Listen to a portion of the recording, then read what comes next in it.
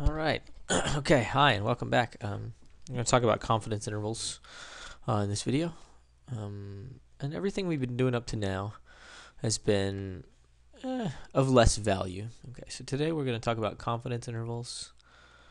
This is really useful stuff. I'll tell you why in a sec. It's really useful because right now this is the beginning of what's called inferential statistics. So what we were doing before, well, it is useful, but when we were talking about the normal distribution, well, we were assuming that we knew the shape of the population. Okay, that was one assumption that we got rid of, right? So we assumed the population was normally distributed, and that's not a good assumption. Most populations are not normally distributed. So when we moved on to sampling distribution, we took advantage of the central limit theorem, and we were able to cross this one out. Okay, so we're not assuming this anymore. Okay, we still had another assumption then. This is what we were assuming then. We assume, for the rest of the problems we did, usually we assume we know the population mean. We're using that to come up with measures of the sampling distribution, right? To draw those pictures. We're going to throw that out the window, and this is where we start adding real value. What we're now going to do is we're going to assume.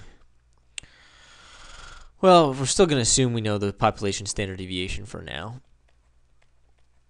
and we will get rid of that soon.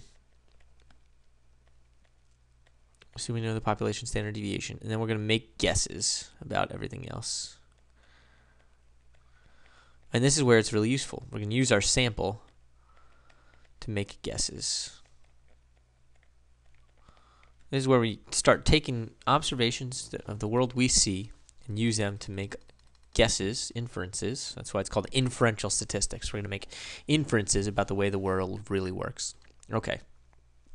So the central limit theorem told us, if you recall, that the standard deviation, the distribution, of sample means, of sample of size n, right? So we take n people, say n could be 100. As long as it's large, 100 is usually large enough, that this distribution is going to be like this. The mean of this distribution is the mean value of the characteristic in the population. And the standard deviation of this distribution is the standard deviation of the population divided by the square root of our sample size. Okay, and it's normally distributed. So this is all by the CLT, central limit theorem. It's very useful because we know lots of stuff about the normal distribution. Now, what this means for our purposes today is that whenever we do a problem that looks at this, what we're doing with our actual estimate of x bar is we're drawing a random value, right? It could be this. We could pull an x bar from here. Could pull an x bar from here. Because what we're really doing is we're not just sampling this. We can't look at all of these samples. We're just taking one, right? That's what this is. This is a picture of all the samples, and it's a picture of the means of all the samples. And it turns out that, you draw randomly from here. Well, you're going to get a sample that's right here. And this is, n people, say 100 people, and it's the mean value for them, right? You can draw another sample. It's over here. This is a picture of all the bullseyes that we could hit. Okay? Now, it's very rare that you're going to get a sample that's all the way down here or all the way up here. It's much more common you're going to get one that's in here because that's what the shape means. The shape is the probability of getting something. And each one of these is related to a value for x bar, right? That's what it maps down there. So we pull these randomly, gives us a value of x bar. Turns out we're going to get a lot that are in the middle, and relatively few that are all the way that are out here, and very, very few that are all the way out in the tails. And that's what this probability distribution tells us. Now, if we want to, we can figure out how far away they would have to be out on those tails. In particular, so yeah, let me step back for a second. What we said then is, okay, well, we draw this x bar. We don't actually see this distribution. So this is our best guess for what the true population is, right? I put equal question mark because if we only draw one sample and it's this one right here, then our best guess of what the population mean is our x bar, right? It's a point estimate. You can see that it's wrong, right? Because for now we think we know. You can see that it's wrong. Mu x is actually over here, so we're off. But if all we had was that sample to work from, we would guess that the distribution really looked like this. Okay, we would guess that it was really over here, and so not only would we be off with our point estimate, but we'd be off with the whole distribution.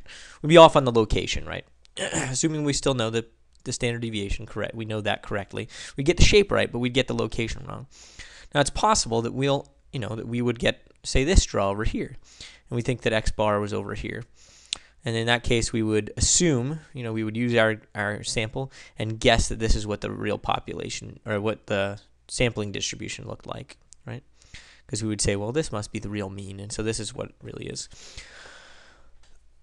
Now, very rarely, the probability of getting it exactly right, the probability that we're going to get one that's right smack dab right here, so that we draw this correctly, the probability of that happening is very, very small, infinitesimal. It's almost zero, right? Epsilon is the word we use usually, but it's very small. It's not going to happen. Now, what we might want to know is, well, given our x bar, right, we're much more likely to get something that's sort of in here-ish, right, somewhere in here, than we are to get something that's in here, right? These are very rare. We might want to say, okay, well, we're going to draw an x bar. Oops, pardon me. Let's go back up here. We're going to draw an x bar. We're going to, by draw, I mean not with a picture. We're going to select an x bar.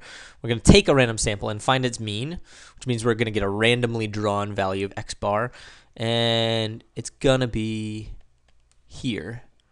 Right. Sorry, this is the distribution of x bar. We pick it, and it shows up right here. This is our x bar. Okay. Now, our best guess for the shape of the sampling distribution is going to look like this. It's going to be right around that, where that's the mean.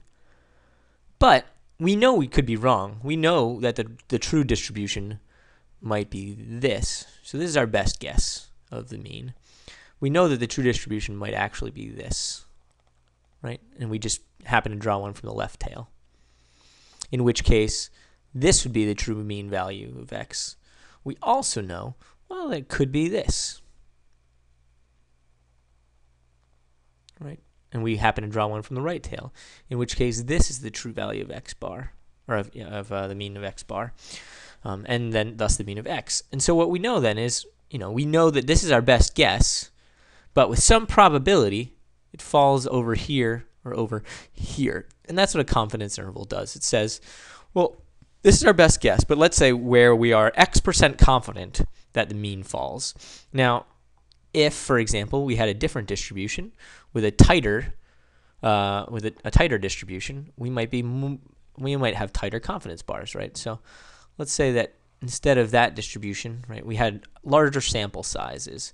If we had larger sample sizes and we drew that same x bar, well, then our distribution might look more like this, right? That's still a normal distribution. It just has a smaller standard deviation. And so now we know we might be wrong. We're probably wrong, because you usually are. It's hard to be exact. But now we think, well, it's really unlikely we're going to be out here. More likely, well, maybe this is really where mu x is. Or maybe it's really over here, right? Because maybe the true distribution looks something like this, and we happen to end up in that tail. Or it looks like this. We happen to end up in that tail. Even those look really unlikely. But you can see that this area where we think, well, the real mean is in here somewhere, right? It's likely to be in here somewhere. This area is smaller than it was up here, because our standard deviation is smaller. And that's what a confidence interval is, essentially. A confidence interval says, okay, so we drew a sample. We take a sample. I'll write this out so you can see it. So we take a sample. We find the sample mean.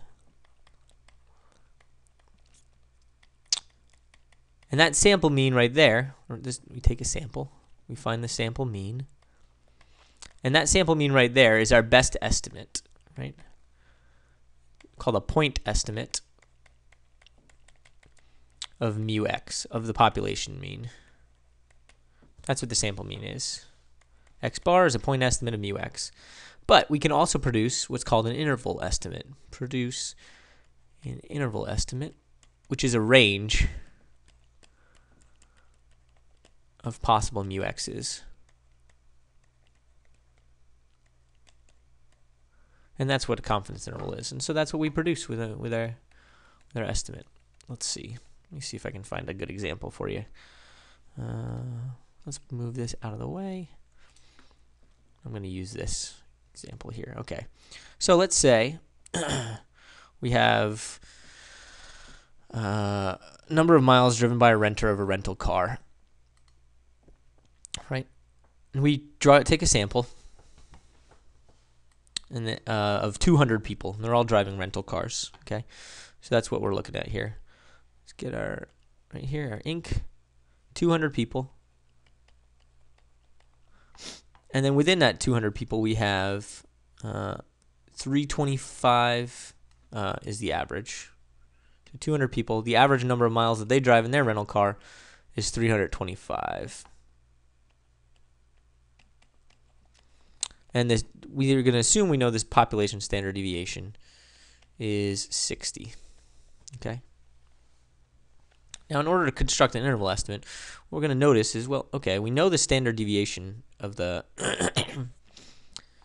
of the sampling distribution, right? The standard deviation of the sampling distribution, which is sigma x bar, is going to be sigma x over the square root of n.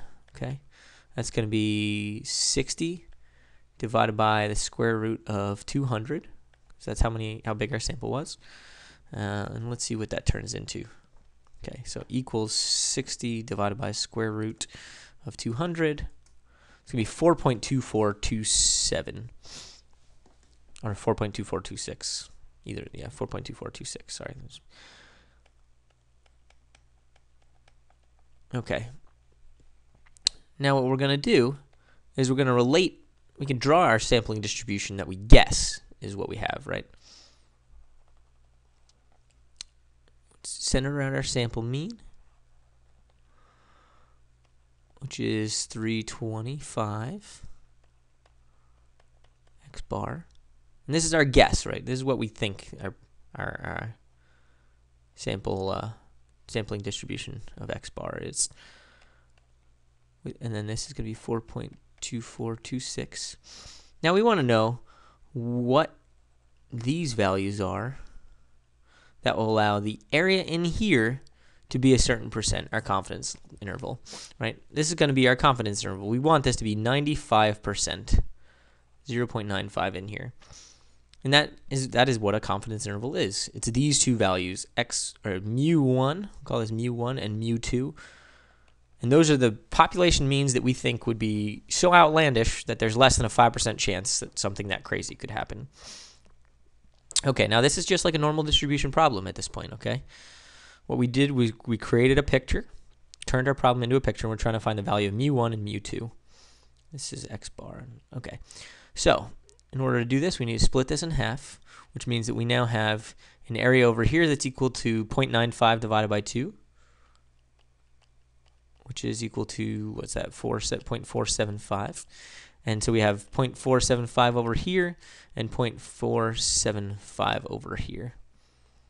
We're trying to find the values of mu1 and mu2 that will give us that. And that's constructing a confidence interval. That's a 95% confidence interval. Okay. Now let's go down to step 2. We'll compare it to or relate it to the standard normal curve. Draw one of these up here.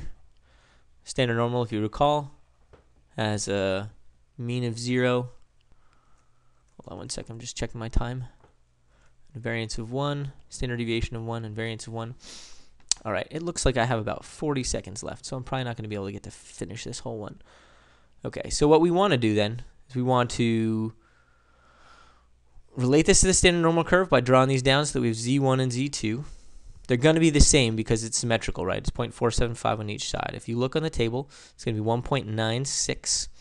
And the way that we construct the confidence interval then is that we take our x bar that we observed, this one's negative, this one's positive, and we relate it to our score function. So z equals x minus mu over sigma. You can use that formula to create x equals mu plus z sigma, which in this case mu is our x bar.